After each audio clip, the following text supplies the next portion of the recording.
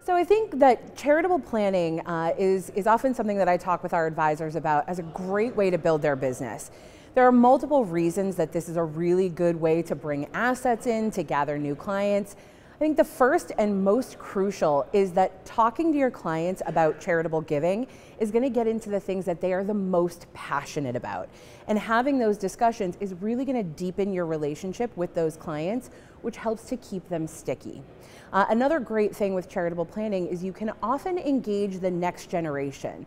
So I talk with a lot of advisors who bring their clients in, they get them set up with a donor advised fund, and then that client brings their children in, even as early as young kids, to talk about what organizations they want to grant to over the years, and the advisor is able to build a relationship with that next generation so that when their parents pass away, the advisor is more likely to keep the assets of the family. Another great thing is that you're able to really kind of broaden your referral sources.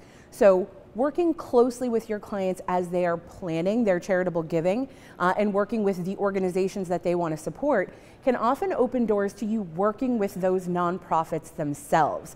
And working with nonprofits also means working with their board members, and often those board members are your higher net worth individuals. So it really opens up a new band of potential clients for you. And finally, another great thing with charitable giving is not a lot of folks have a strong proficiency in some of these more complex strategies. So building your knowledge in this area is going to allow you to lead the conversation with the client's other professionals, their attorney, their CPA, and then those centers of influence are also going to become a new referral source.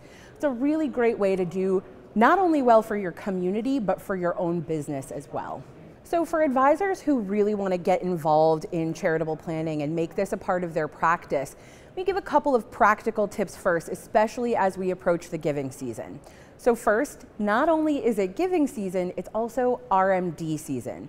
So for your clients who have required minimum distributions, take a look at their past history of giving and maybe suggest doing a qualified charitable distribution. It's a very easy entry point into the charitable giving conversation. Second, year-end is DAF time. So donor advised funds are one of the easiest charitable giving vehicles to use with your clients.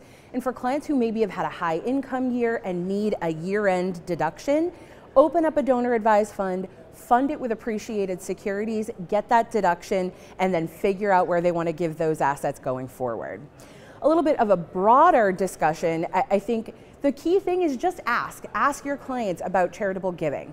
Include it in your client intake form. Ask them if they give, who they give to, how much they're giving annually. And again, that's going to open up those conversations about the things that your clients are really passionate about. And then finally, become a chartered advisor in philanthropy. It's a wonderful designation offered through the American College that's going to give you a deep dive into the charitable deduction, charitable giving vehicles, and the way that nonprofits are run. That's going to open up all of that expertise that you really need to position yourself as the expert in charitable planning.